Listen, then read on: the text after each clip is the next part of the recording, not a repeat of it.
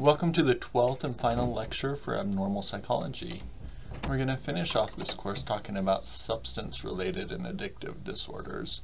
And just a reminder, as you're watching this lecture, make sure to go into Moodle and watch the other videos that have been uploaded for this topic area, as well as any other videos that you may have missed up until this point.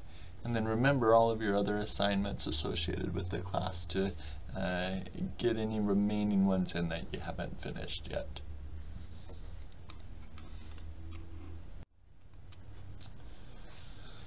So as we kind of review this chapter, this topic area, we're going to be talking about substance use disorders in general.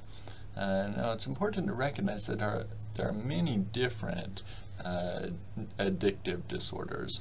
Of course, several different substance use disorders, and on the left-hand side of the slide you can see kind of listed the ones that the DSM has listed as possible addictions. But notice the last category there can be other substances. Also interesting, notice that caffeine's in there. And then of course most of the other illicit substances that you would generally think of for addictions. With addictions though, it's important that we consider non-substances as well. For example, the DSM lists gambling as an addictive disorder.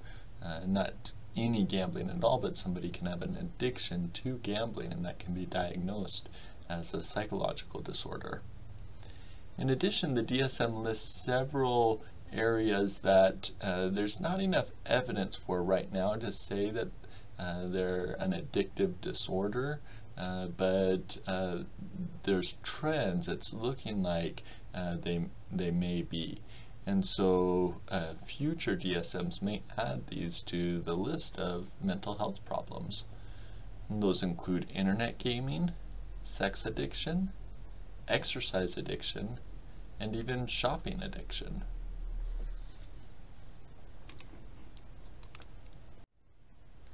So kind of a wide variety of things that an individual can be addicted to, and that list probably isn't all-inclusive. There's probably several other things.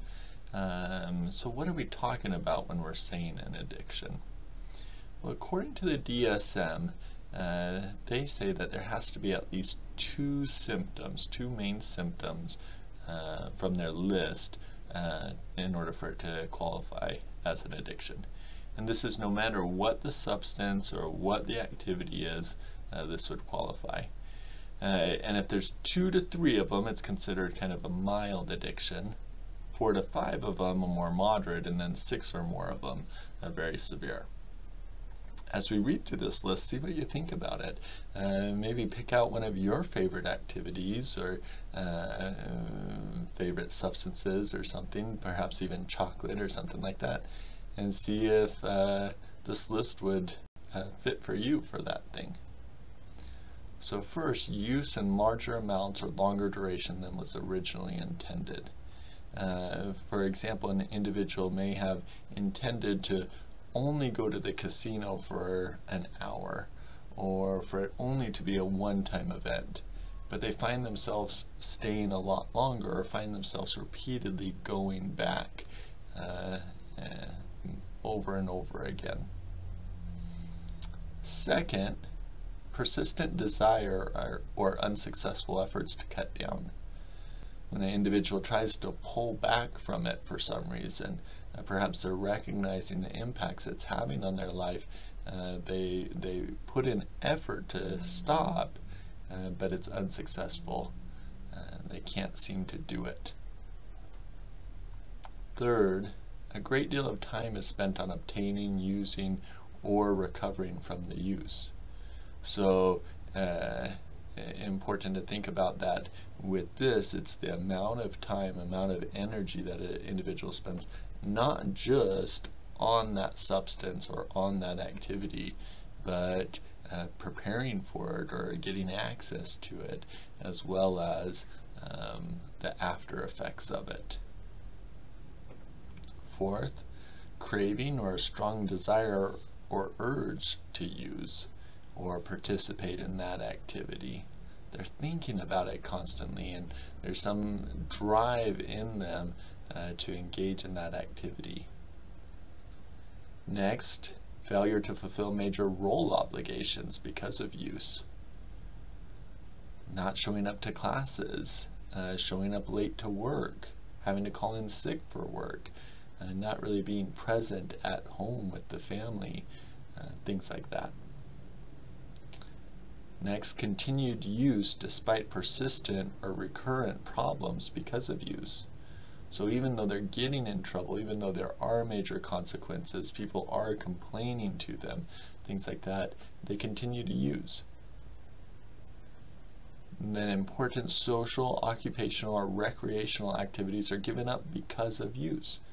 Notice that it can even be recreational, that individuals, when they are heavy into an addiction, they often have difficulty finding other activities as enjoyable, activities that they used to enjoy.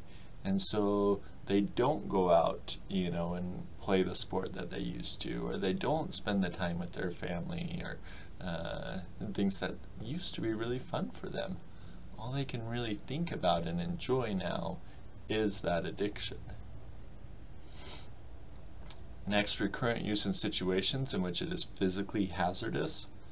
Now, this is more so often applied to substances being physically hazardous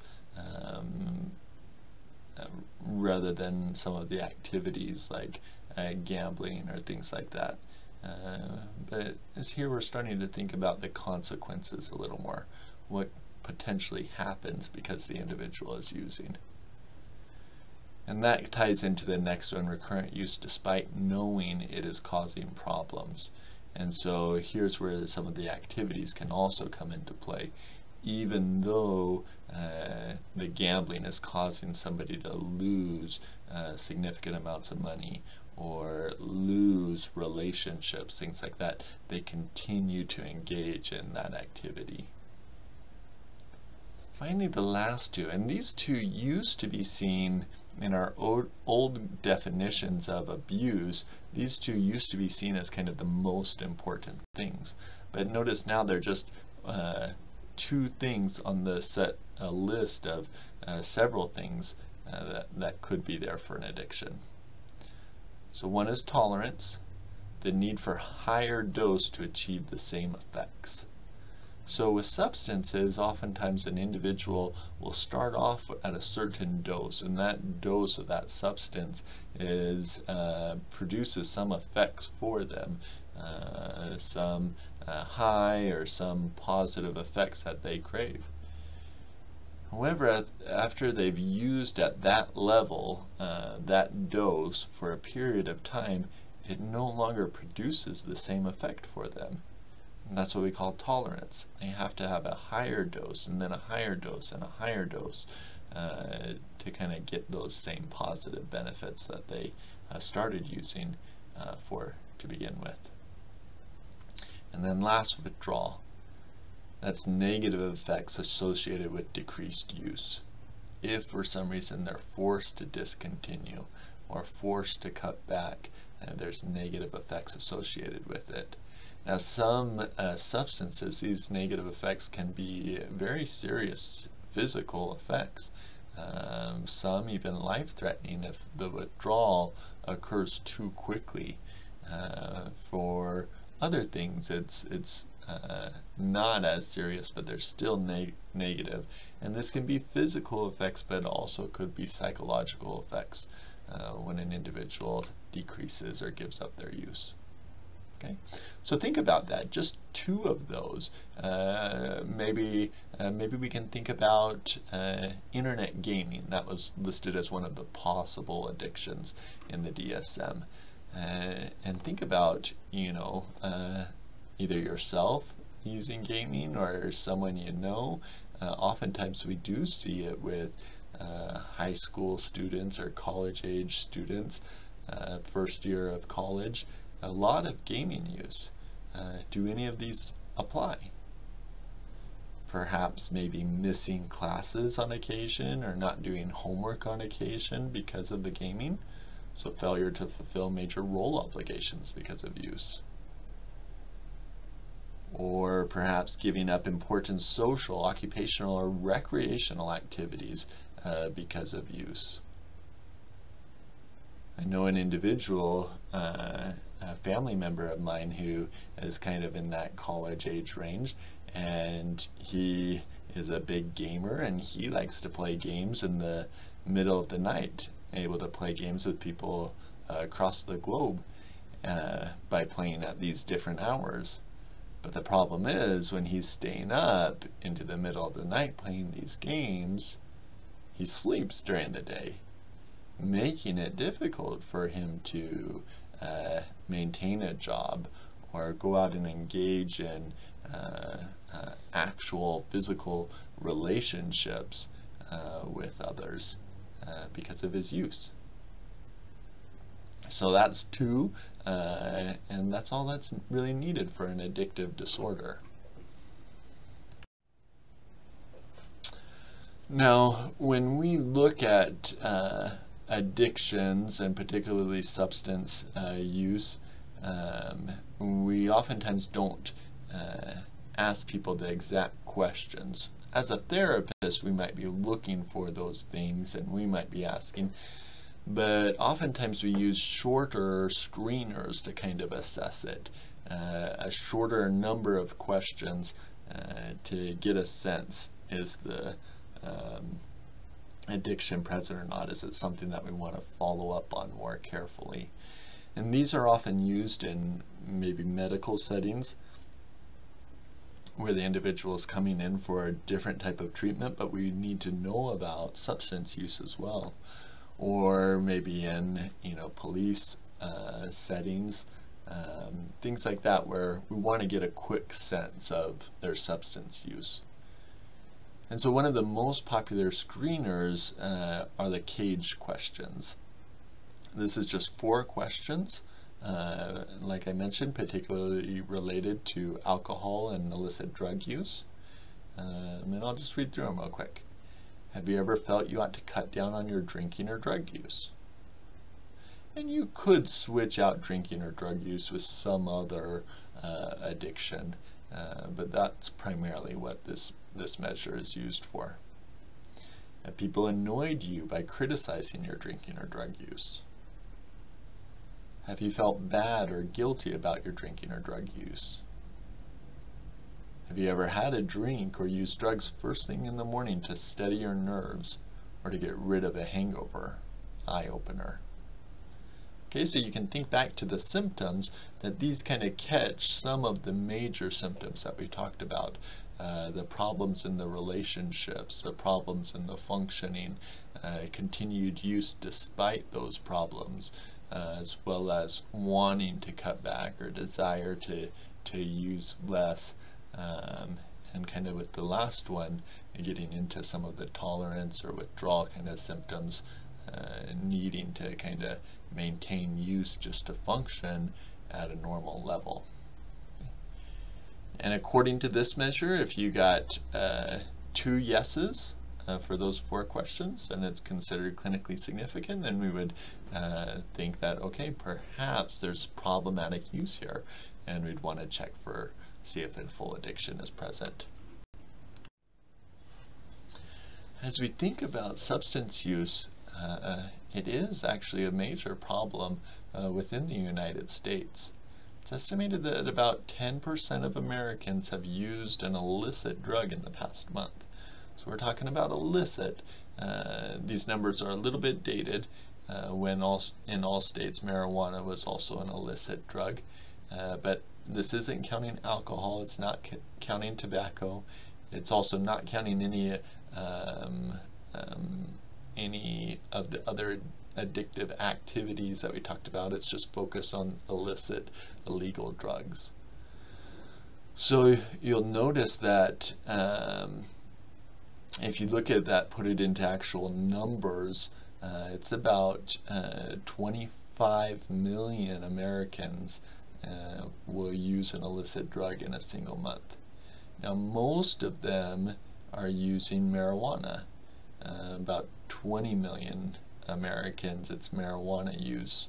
And then the next most common is prescriptive drugs.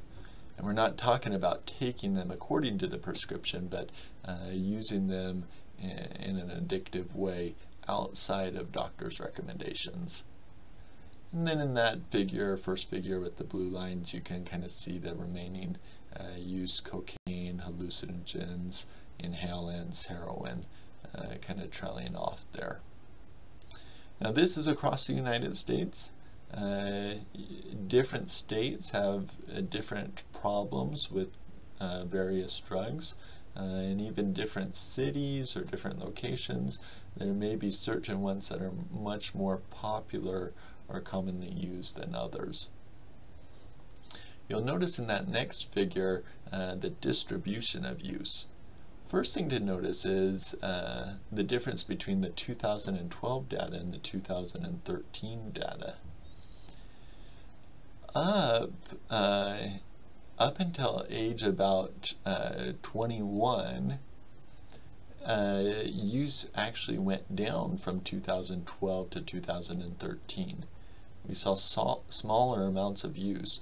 Not much difference, but some differences, especially in that highest category of the 18 to 20 year range. But then you'll notice that use has gone up in those 2 years for the older age ranges. You'll notice in that chart kind of where the peak use is. Notice kind of ages 16 on to about 34. We really see much higher use than any other ages. But interestingly, you know, people who are using are often starting pretty young. Percent of using ages 14 to 15 are similar to the percent using ages 35 to 39. And then you'll notice by far the biggest percent are those kind of right out of high school, early college years. About 25% using an illicit drug, 18 to 20 years old. So really high rates of drug use.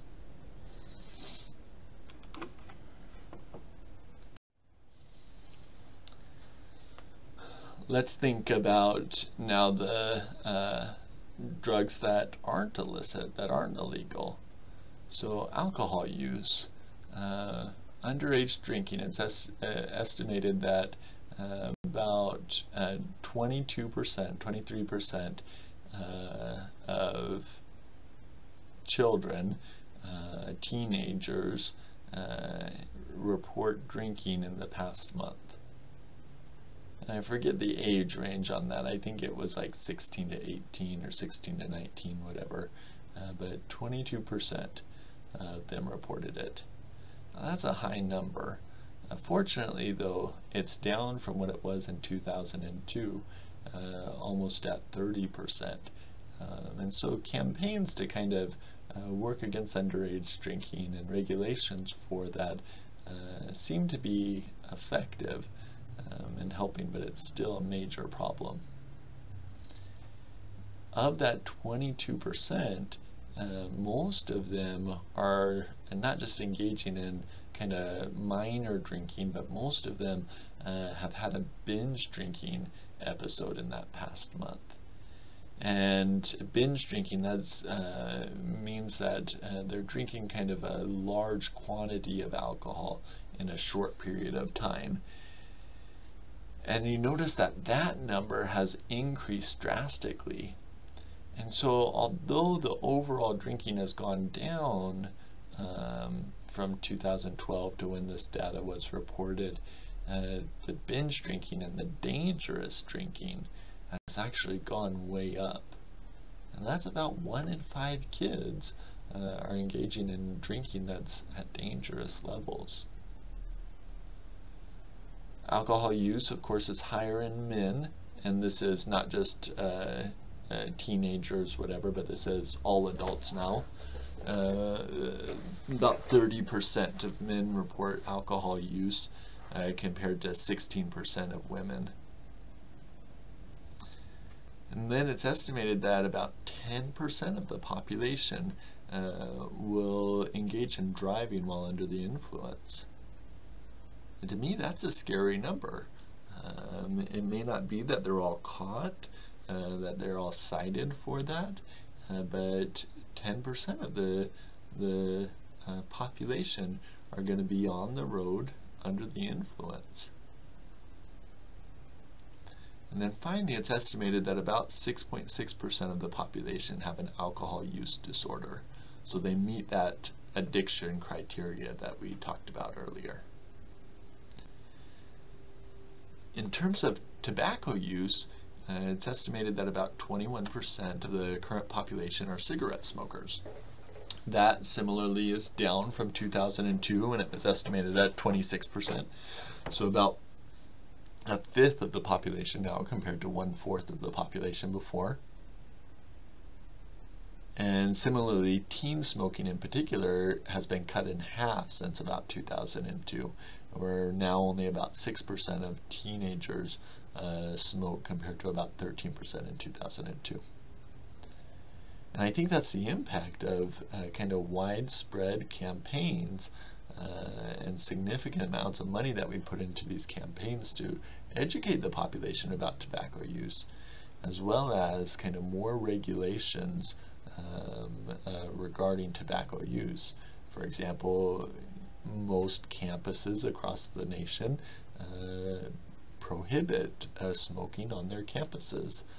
Some cities even prohibit smoking throughout the entire city. Now, most cities aren't that way, but most cities do have regulations about smoking indoors now, whereas in previous years that was never a rule.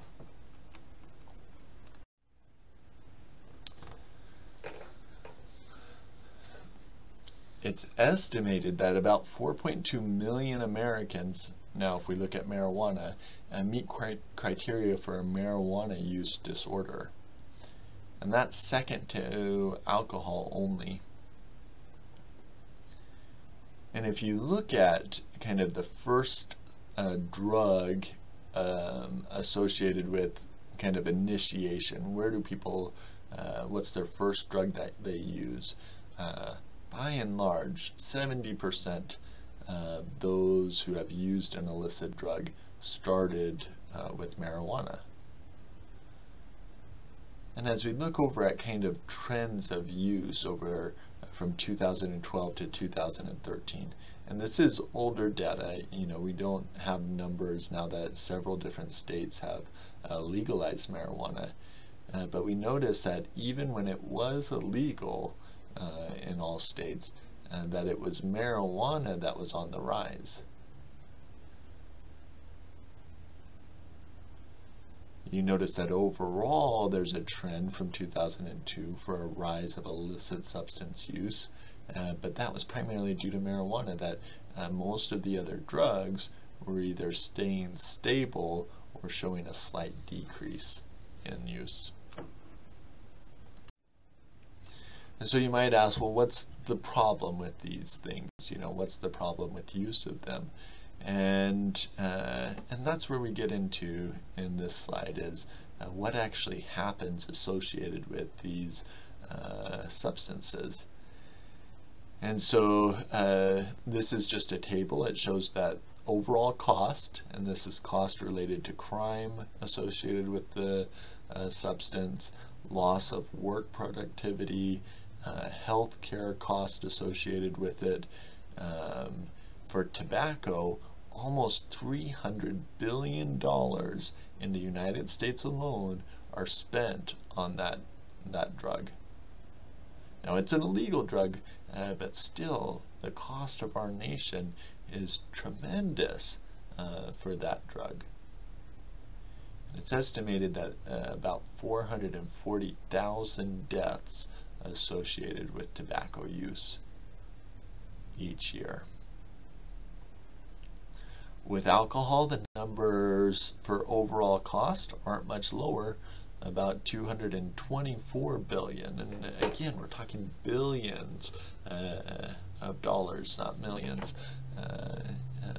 The huge cost associated with treating and loss of productivity and everything that goes into alcohol use in our country. The deaths are much lower with alcohol use compared to tobacco. About 85,000 people die each year related to alcohol use.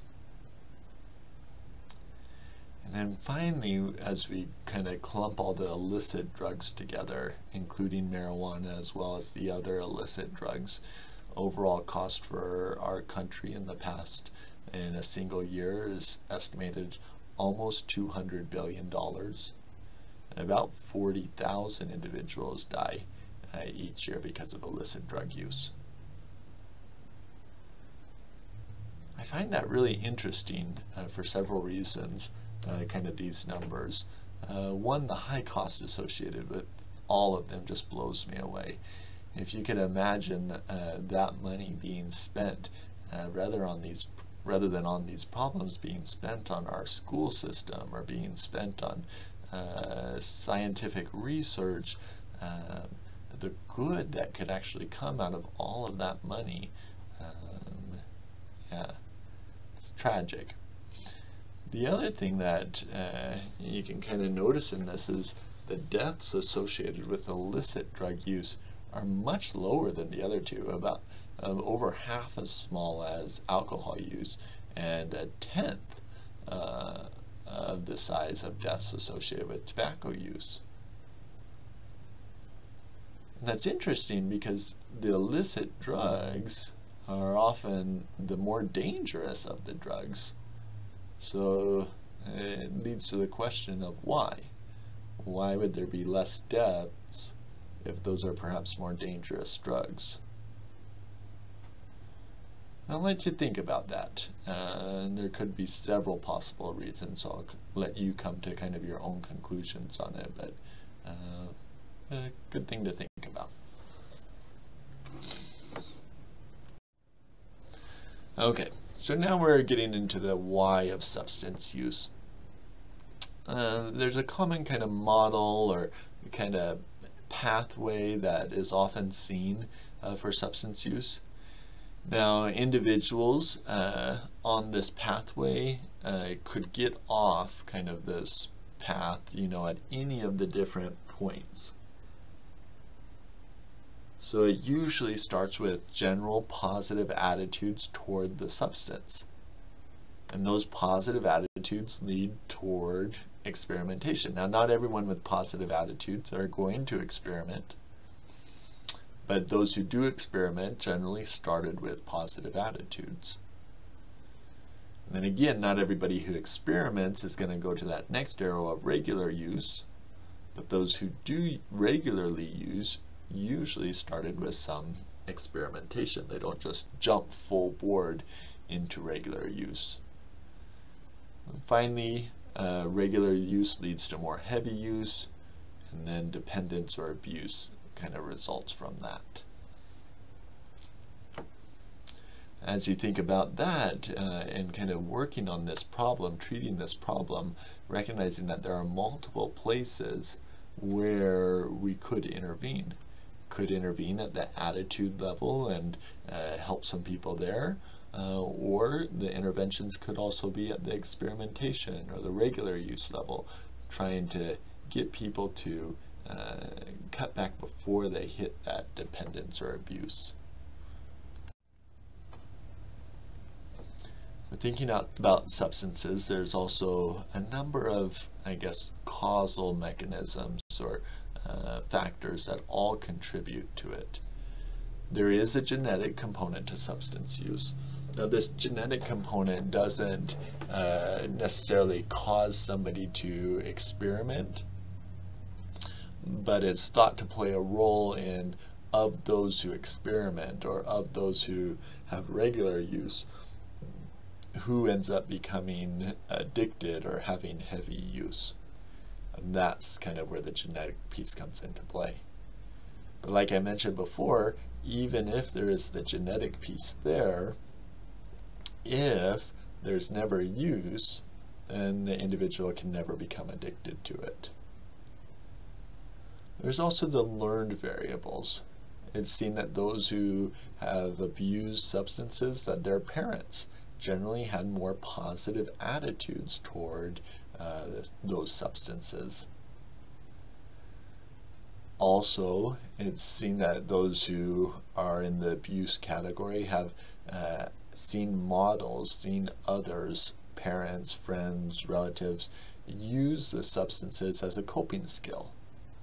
So rather than turning to healthier coping skills in times of stress, they've seen others turn to alcohol or tobacco or illicit drugs.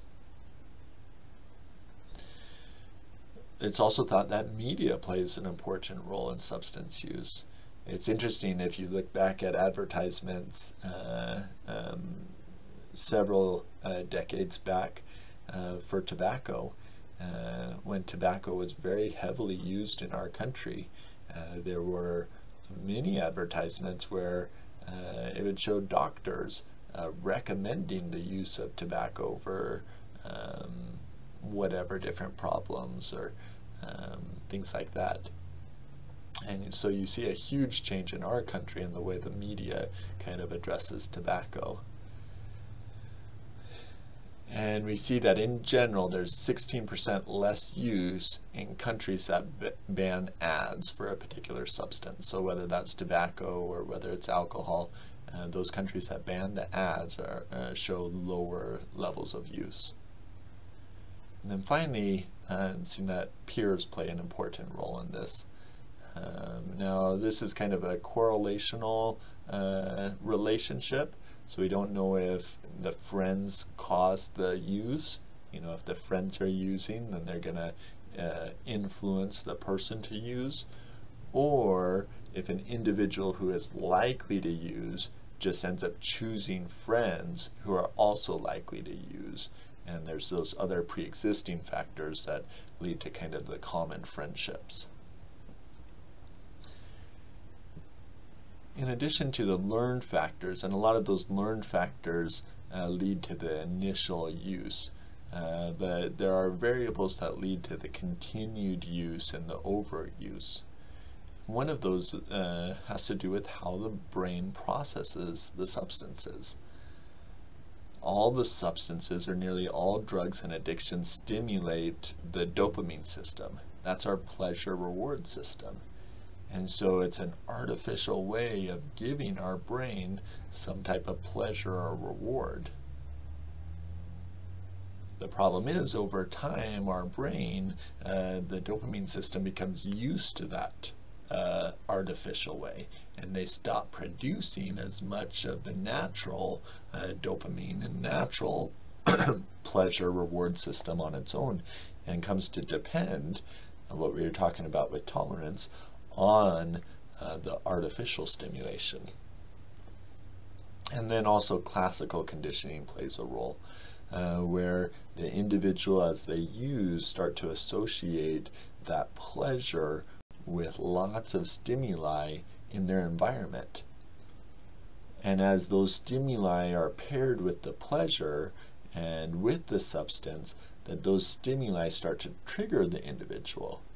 So they crave for it whenever they're around any of those stimuli. So if they see a picture of something, just automatically their body wants to use the substance again. If they're in a room where they've used in the past, automatically their body wants to do that again. And so just the body becomes, it creates this strong tie to the substances that's hard to break.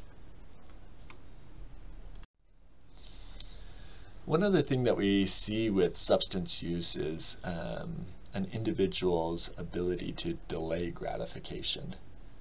Those who use substances, and not just substances, but who have addictions to other things, tend to have a decreased ability to delay their gratification. They want the more immediate rewards. One way that we measure this is through delay discounting. Delay discounting is just a model or a way that researchers can test an individual's value of different rewards. And so let's do a kind of quick example here of this. If I was to offer you $100 today or $100 in 1 year, what would you choose? Now most of you would take the $100 today. Why wait for the exact same amount of money? But what if I was to change that choice to $100 today or $100 in 1 year from now, $150 in 1 year? Would you wait a year for that extra $50? Or what if I was to change it to $200 in 1 year from now? Would you be willing to wait that extra year for an extra $100 now? Or an extra $150? Or $300? $350 or $400? And so really you're looking where the individual is willing to switch over. Those who are higher in substance use or higher likelihood of addiction, they tend to stick with the immediate reward for longer than the rest of the population.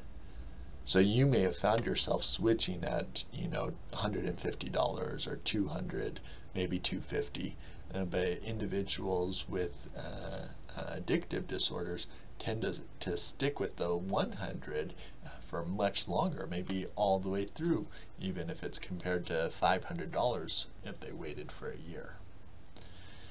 I have here on this slide a link. You can watch it at some time if you'd like. Jot it down now or click on it now if you want. But it's just a cute kind of video displaying the same idea but with marshmallows.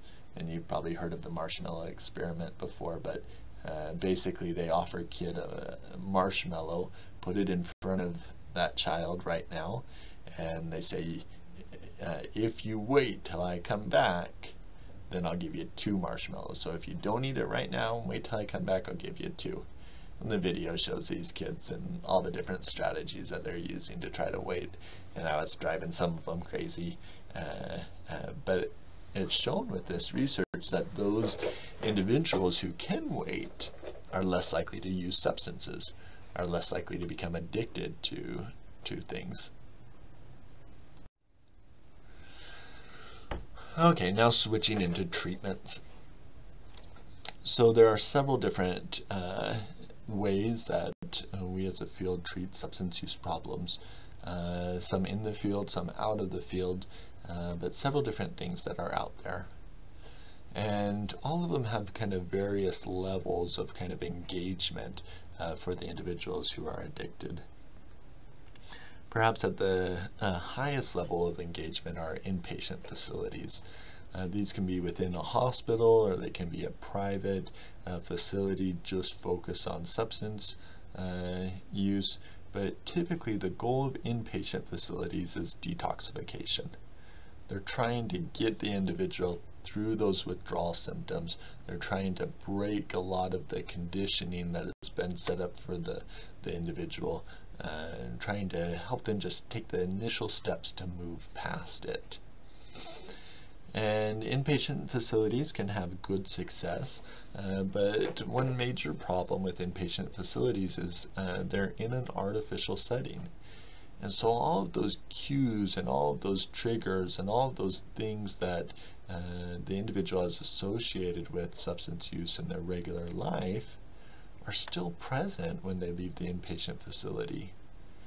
And so oftentimes an individual might make great progress for the month or so while they're in the inpatient setting, but then they go home and they have the same friends who are encouraging them to use, in the same environment, and everything's the same, and they fall back into that same pattern again, and may end up going back to the inpatient facility over and over again, kind of a repeated pattern.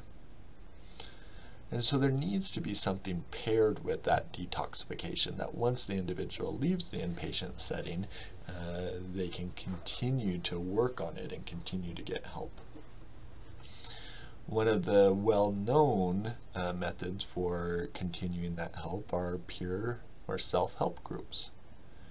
And the 12 steps of Alcoholics Anonymous is kind of the most famous or well-known of these.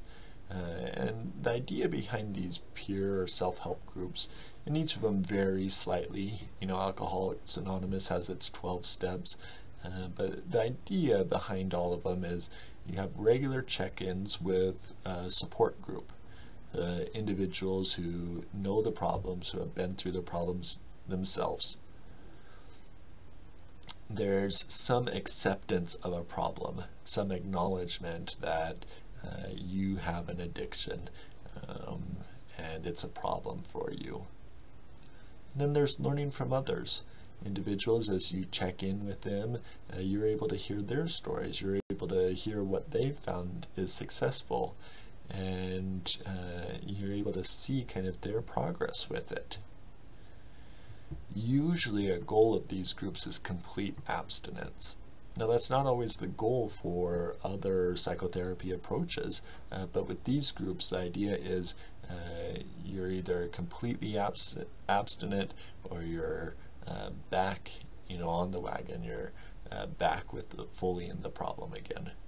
And so that's really what they shoot for, is complete abstinence. And they you know, that's important to members of these groups. They keep track of that. How many days, how many years, how long has it been? And that's something that you regularly share with others as you check in with them.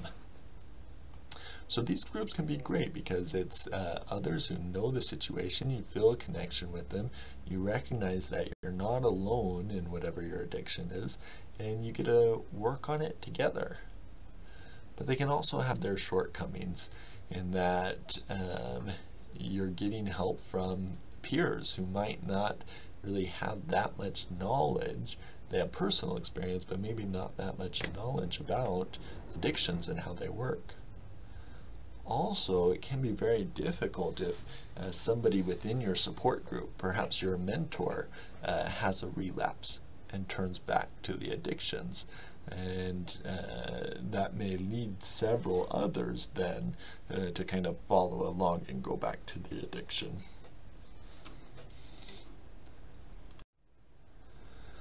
Thinking about psychological treatments, some of the best ones that we have for substance use and addictions are our cognitive behavioral approaches. Within the cognitive behavioral approaches, there's kind of first step is learning when you use that addictive substance or activity. And really this starts with a lot of monitoring. You would be sent home with a calendar, a sheet of paper that you'd keep track of the situations and the emotions that you experience when you use or when you have an urge to use. And it's been shown in the research that just keeping track of the addictions alone oftentimes decreases the use. So just that first simple step of monitoring can produce some change. Now, following that first step, as you gain insight into when you use and a little bit why you use, then you can start to implement behavioral strategies to block the use. So for example, if somebody always smokes cigarettes in their car as they're driving, simple technique is have them put their cigarettes in the trunk of their car before they get into drive. Or I've worked with individuals who have been working on addictions related to pornography. They often use pornography on their computers. And so simple technique, kind of the reverse of what I mentioned for cigarettes, but have them lock their computer in their car before they go to bed at night, or before kind of the time period when they have a stronger urge to use. Password protections on the computer that the individual doesn't have the password for, things like that. Simple behavioral strategies can help. Now it's important to remember that these simple behavioral strategies, although they can be effective because they make using a little more difficult, you still have to work on the individual's motivation. If they're not motivated, anybody can always find a way around the simple strategies that you put into place. In addition to the motivation and blocking strategies, it's important to help the individual come up with alternative coping strategies. There's a reason why they're using substances, and those substances or activities have played a big role in their life over the course of the addiction. And so working with them to develop replacement activities and replacement coping strategies. For example, with clients I've worked with smoking, it's just comfortable for them to have that cigarette in their fingers or move the cigarette to their mouth. And so having something else at a time of urge or time of stress that they can have in their fingers like that, or that they can put in their mouth. For many of them, they've found simply having carrot sticks being an effective tool. And then finally, just teaching and practicing skills for declining use. When somebody offers it to them or they're faced with it, how are they going to say no, or how are they going to turn around and walk away? Things like that. Within these treatments and these psychological approaches, research shows that couples treatments are usually more effective than individual treatment alone. When you have two people working on it together, when the person who's addicted has somebody else that they regularly report to that's able to help them with the blocking strategies, help remind them, things like that, it's typically more effective. In addition, the benefit of couples therapy is oftentimes the use might be related to some type of stressor in relationships. And so if you can build a healthier relationship between the couple, you're removing one of the stressors. Now, like I mentioned before, the effectiveness of these treatments is only as good as the individual's motivation.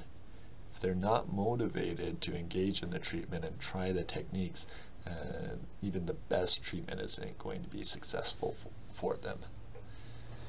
And so in recent decades, we've seen the development of these motivational strategies, particularly motivational interviewing, to really help motivate individuals and get them really on board with changing their substance use. Motivational interviewing is actually kind of tricky. Previous methods for kind of addressing the substances would really be kind of forceful and kind of attacking the individual, confronting them and telling them all the reasons why they need to stop using. With motivational interviewing, though, it's found that it's more effective to really hear the individual out. So for example, if you're constantly telling the individual how wrong it is and how bad they are for using, the thought is that they're going to build up walls. They're going to build up walls to protect themselves. And if you're arguing one side, they have to argue the other. So with motivational interviewing, we're really kind of allowing them to make their own individual choices and allowing there to be feelings on both sides of wanting to quit and not wanting to quit. So this starts with really empathetically listening to all sides, allowing them to share positives of wanting to stop the addiction, that positives that would come from that, as well as positives that would come from keeping the addiction. And then allowing them to share negatives that would come from keeping the addiction, as well as negatives that would come from stopping, quitting, and recognizing that they have feelings, both ways. And as you allow there to be kind of this feelings on both sides, it allows them to take more ownership for wanting to quit and really decide for themselves what they want to do. In doing this, there's kind of analogy that's often given in the motivational interviewing literature, and that is as a therapist or as a provider to imagine that you're on a boat with the client. And so on this boat, if you start to lean heavily to one side, if you start to argue that the client has to stop their addiction, then automatically, in order to keep the boat afloat, they have to lean the other way, and they have to argue for keeping the addiction. And that's just our natural tendency as humans. Whatever the interaction is with others, if we feel pressured to do something, our natural tendency is to kind of fight back or resist that. And so the motivational interviewer tries to remain neutral in the boat, tries to just remain steady and allow the client to decide which way they want to go with it. And sometimes the motivational interviewer can even lean a little bit toward not changing. And if they do that in the right way, using the correct techniques, they'll find that the client actually starts leaning more heavily the other way to offset the boat again, and then they're more likely to argue for change themselves. So, like I said, first step, you're just empathetically listening to all sides of the client's desires to change and not change. And then as you're doing that, you help the client start to develop a discrepancy, get their own ideas about reasons why they want to change, and the problems that the addiction are causing in their life. Important to note that it's not you that's pointing out the problems to them, but you're helping them see the problems. And so one common technique that's used for this is the fork in the road technique. And you just ask the client, you say, imagine that you're at a fork in the road right now, and you have the choice to either continue with your addiction the way you've been doing, or to make a change. And they get to decide what that change looks like. And then you ask them, now I want you to think one step down the road. Tomorrow, when you wake up, what's going to be the difference between if you decided to continue with the addiction or if you decided to change? What's going to be all the benefits that you'd see from continuing with the addiction, and all the negatives that you'd see in your life? And then all the benefits and all the negatives that you'd see if you decided to quit. And then after they talk about that for the first step, tomorrow, waking up, then you take them a little farther down the road and you say, okay, what about 6 months from now? What would be all the benefits and negative consequences on keeping the addiction side, and all the benefits and negative consequences on the change side? And then you take them out a year, and then 5 years, and a decade, and really helping them see what their life might be like if they decide to keep the addiction or change. As you hear them start to do this change talk and really say, I want to change and I want to do it for me, rather than, yeah, I guess I have to do it or whatever, then you really try to reinforce that and recognize that as you hear it coming out. And then recognize that at times there may be resistance talk that comes back, and that's okay. You allow that to be there as well. You don't get into a trap of you fighting for the change and them just putting up resistance. You just allow it, and they'll fight for the change on their own. And then finally, as they're ready, as their motivation is built up, then you really start working with them to make a plan. And this is where maybe the cognitive behavioral techniques start to come in. But important that you don't jump in with those techniques too soon. You first allow them to get ready before you ever make that plan. Okay.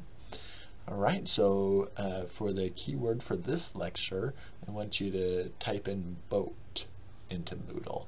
Really thinking about that analogy with motivational interviewing. Type in boat, and I'll give you credit for watching this lecture.